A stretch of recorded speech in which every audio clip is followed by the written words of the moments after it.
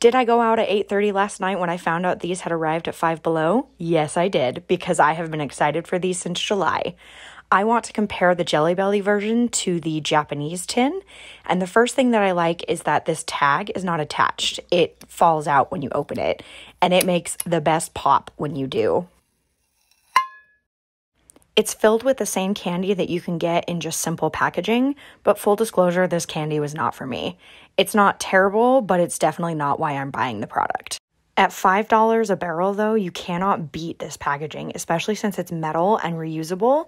So even if you don't like the candy, the tins are still well worth it, in my opinion.